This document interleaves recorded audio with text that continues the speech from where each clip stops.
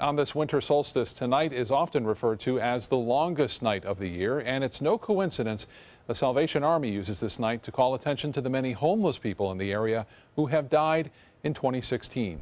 ABC 7's Ray Collins joins us live from a memorial vigil at the Salvation Army's Center of Hope on 10th Street in Sarasota. Ray? Scott, yes, indeed, a grim event, an annual event here at the facility every year on 10th between Orange and Central in Sarasota. We've got some video for you from last year's event, a very similar feeling when I was here exactly a year ago tonight. The vigil starts, as you hear, with bagpipes and ends with taps. And along the way, a candle is lit and the names of the homeless who died this year are read out loud. The numbers being used this year, 57 have passed away this year.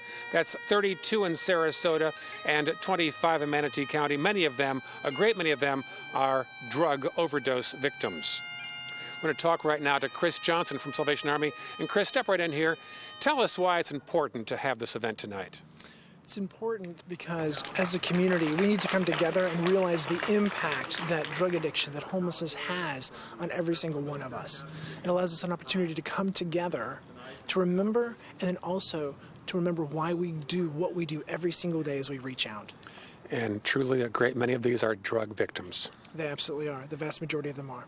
Okay, you're doing great work. Thanks for your time tonight. Chris Johnson of the Sarasota Salvation Army. Again, a vigil is just getting started as we speak to honor the 52 homeless people who have passed away this year on the Suncoast. More at 11 for now. I'm Ray Collins. Scott, back to you in the studio. All right, Ray, thank you.